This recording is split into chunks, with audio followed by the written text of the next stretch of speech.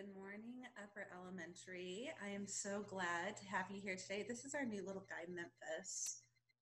He's trying to play with the computer screen, the laptop, so now I've got him. Down you go, kitty. Woo. All right, let's get started with our class time again. I miss seeing you. I'm filling in for Miss Penny today. You know, God tells us that we need the church to support each other and to love each other, and we're supposed to meet regularly. And so even though we can't meet together in our church building, it's wonderful that we still have tools like this that we can see each other and learn together and know that we're all doing our Bible lessons together until we meet again. And the wonderful thing about worshiping God is that we can do that from anywhere. We can sing to him, we can pray, we can talk to him without ceasing all throughout our day, and we can study the Bible whenever. We don't have to wait to be in a church building to do those things. We can do them anywhere. And so I hope that you are putting that into practice this week. All right, we're going to dive into Hebrews today. Before we do that, let's say our letters. You can say them with me. And ready? Romans, 1 Corinthians, 2 Corinthians, Galatians, Ephesians, Philippians, Colossians, 1 Thessalonians, 2 Thessalonians, 1 Timothy, 2 Timothy, Titus, Philemon, Hebrews, James, 1 Peter, 2 Peter, 1 John, 2 John, 3 John, Jude, Revelation. All right, I know you guys are on top of that. I know you know those books. It's always good to practice them. All right, let's see. I'm going to have you do something for me. I want you to think of the most, you know what, before we do that, let's say a prayer. Okay, it's important to open our time in prayer together. So, dear Father, as we get into Hebrews, I pray that you open our hearts and minds to the things that you want us to learn. I pray that we can be an encouragement to the people around us, to our families, and that we can be patient and kind and loving. And Lord, I pray that my words will be your words and that I can speak your truth to these kiddos. In Jesus' name I pray. Amen.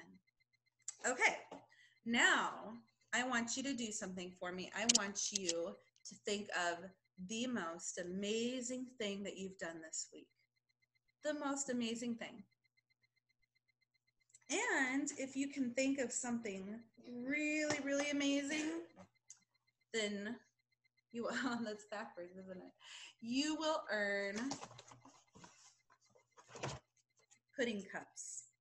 Delicious pudding cups. Okay? I know you all like pudding cups. See if you can think of the most amazing thing and come tell me about it right now.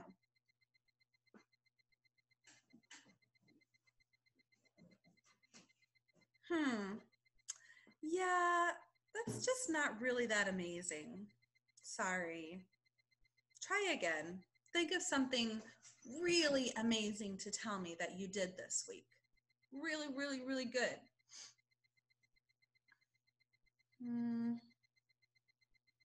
No, sorry. That's just not good enough. That's not very good. Okay. Obviously, if I were to give you that kind of reaction every time you tried to share something really amazing with me, you probably wouldn't want to come talk to me anymore and tell me anything. Oh, okay. So now I'm going to read a chunk of our scripture today, and you will want to get out your Bibles and turn to Hebrews chapter 4. We're going to be looking at Hebrews 12 through 16 today. Right now, I'm going to read Hebrews 14 through 16 to you, and then we're going to try this again. We have a great high priest. He has gone up into heaven, and he is Jesus, the Son of God. So let us hold firmly to what we say we believe. We have a high priest who can feel it when we are weak and hurting, and we have a high priest who has been tempted in every way, just as we are, but he did not sin. That was my cat. So let us boldly approach God's throne of grace. Then we will receive mercy. We will find grace to help us when we need it. All right. So Jesus is our high priest. So let's try this again. But instead of telling me something really, really amazing that you did, I want you to come say to me,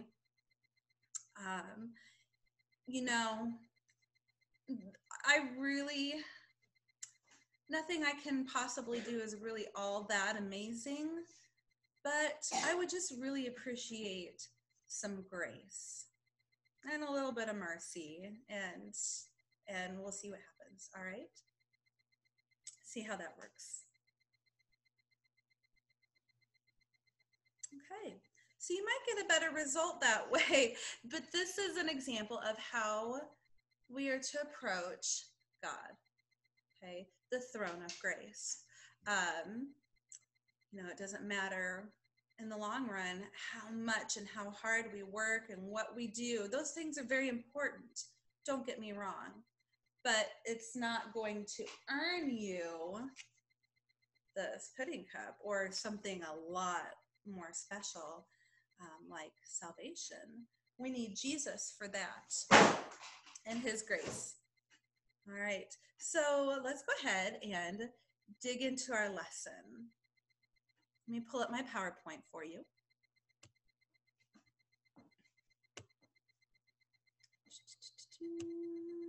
Share that.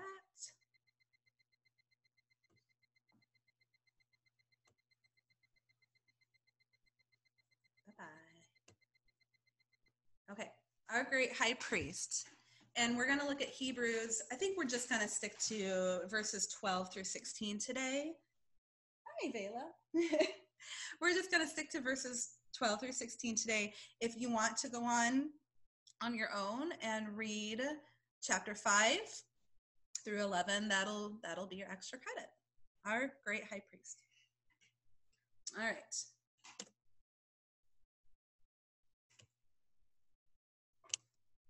So this is a high priest, and you've studied about them in the Bible before.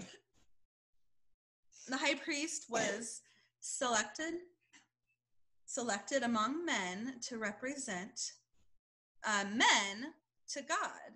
And that the high priest, he kept this office for life until he died, and he was the leader of all the priests, and he was set apart from the other priests. Because he was allowed, he had the privilege of entering into the most holy place in the temple, the Holy of Holies, on the Day of Atonement. That was once a year, and he offered sacrifices for the sins of all the people. Well, so when we read Hebrews, that Jesus is our high priest, that means that he offered himself as the final sacrifice for sin, for our sin, and he remains on duty forever, and he's always pleading our case before God the Father. He's always going to God, pleading our case, interceding as a high priest. Let's read. Hey, Vela, can you take the kitty and go play with him, please? Thank you. Bye-bye, Memphis. All right, sorry. So let's go ahead and read Hebrews chapter 4, verse 12. The word of God is living and active, and it is sharper than any sword that has two edges. It cuts deep enough to separate soul from spirit. So what does this mean, that the word of God is living and active? You can take him into the living room, sweetheart. Thank you. Oh, kitty cats, I tell you what. All right. Question again. What does it mean that the Word of God is living and active? What does this possibly mean?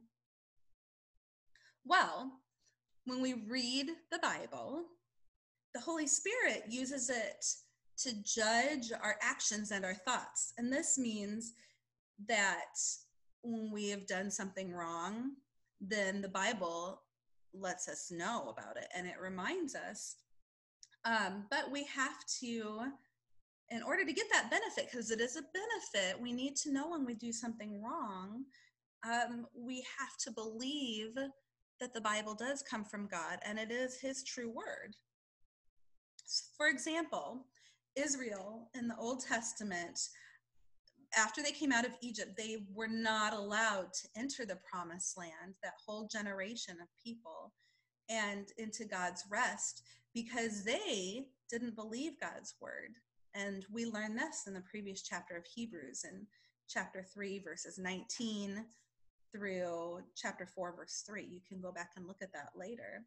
It's important when we read God's word, the Bible, that we know that it judges our hearts. It's important that we don't turn away from it and reject it and forget about it, but we believe what it says about our sin, and that we turn away from our sin. We repent, and then we trust God.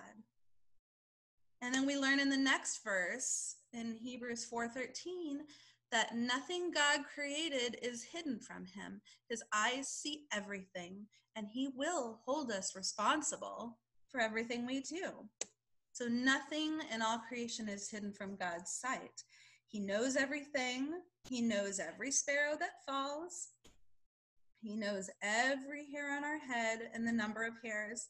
And so therefore we shouldn't trick ourselves into thinking that we can just ignore the Bible and what the Bible says and live any way that we want to and not face judgment for it, because God knows everything that we do, and His word exposes, shines light on that sin in our lives so we can turn away from it. For example, if someone has secretly stolen something, he might think that he's gotten away with his crime, but every time he reads the words, "You shall not steal," from the Bible, he is freshly aware that God knows that he is a thief, and one day we all have to give account. We have to explain before God what we've done. Whew, that could seem really scary and overwhelming, but the good news is it does not have to be, because we learn right in the next verses that we have a great high priest, and he has gone up into heaven. He is Jesus, the Son of God. So let us hold firmly to what we say we believe. We have a high priest who can feel it when we are weak and hurting, and we have a high priest who has been tempted in every way just as we are, but he did not sin.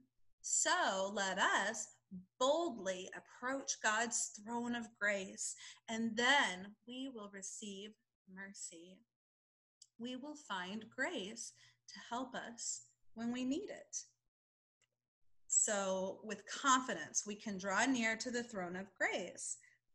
Once we realize that God sees everything and He knows everything, and that He's going to judge everyone, it could be really easy to be afraid.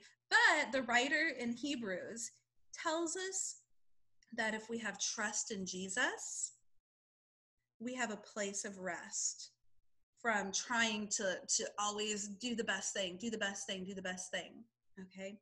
We don't have to live that way. We can want to do the best thing because we love Jesus, not because we're afraid of judgment. Jesus was like us in every way, so he understands what we struggle with, but he didn't sin. So because he didn't sin and he was that perfect sinlessness, it made him the perfect substitute, the sacrifice for our sins. So now he is both our high priest, he goes to God on our behalf, and he is the sacrifice. So he offers the sacrifice to God for our sins, to cover our sins, and he is the sacrificial lamb. And he's always pleading before the throne of God day and night forever for us. So later in Hebrews, a little bit more about the high priest, so you understand this better. In Hebrews chapter 7, verses 23 through 27, it says that there were many priests in Levi's family line. The Levites, they were the priests, and death kept them from continuing in office because once they were dead, they were done with their job. But Jesus, he lives forever, so he will always hold the office of priest. And people can now come to God through him, and he is able to save them completely and for all time. Jesus lives forever. He prays for them. And a high priest like that really meets our need. He is holy, pure, and without blame, and he isn't like other people. He does not sin. So he is lifted high above the heavens, and he isn't like other priests. They need to offer sacrifices day after day for all that sin. First, they bring offerings for their own sins, and then they do it for the sins of the people. But Jesus gave one sacrifice for the sins of the people, and he gave it once and for all time. And that means for everybody in the past, everybody in the future, everybody now, everybody once for all time. And he did it by offering himself. So how does this, to wrap it up, how does what we've learned in Hebrews fit into God's great plan in the Bible of redemption to save us? So here's the way, let's walk through this. God's word shows our sin. It shows us our sin. It exposes it. And it makes us aware that we need to be forgiven for that sin. So therefore, we should run to the throne of grace where we can find mercy and forgiveness from God. But there's only one way for God to show mercy, because he can't overlook our sin, because he is a just and righteous judge, and he has to punish sin. That's the consequence of sin. But instead of punishing us, he poured out the punishment for sin onto Jesus, his son.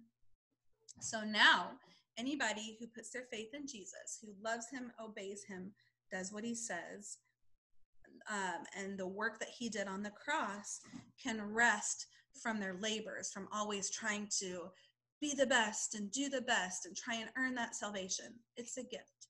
We put our trust in Jesus because now he's the sacrifice, and he is also our high priest. He goes to God for us. All right, question for you guys. What does it mean that God will hold us accountable for everything that we do? You can pause it if you need to. And who is our high priest? I know you know this by now. When we need help, Hebrews 4:16 says we should go to the throne of grace. What is that? What does this mean? All right, and here's your extra credit. Read Hebrews chapter 5, verses 1 through 10, and see if you can answer, who does God save according to Hebrews chapter 5, verse 9? And here are your worksheets for today. I know that Miss Penny was going to try and mail paper copies out to you guys.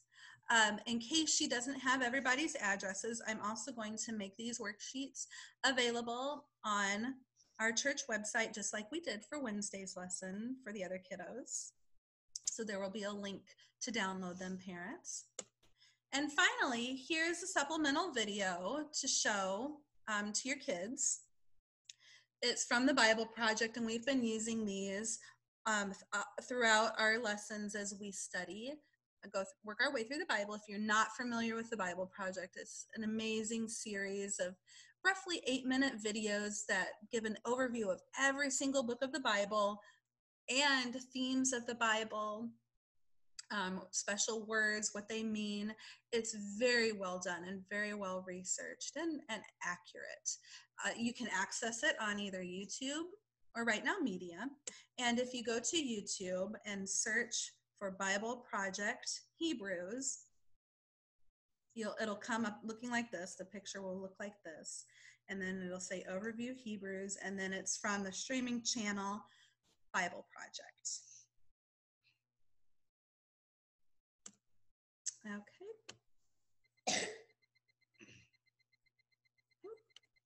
Stop share. All right.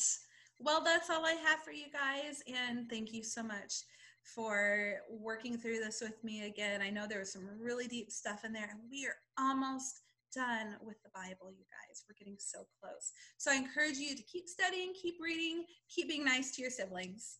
All right. I'll see you guys later. Take care. Bye.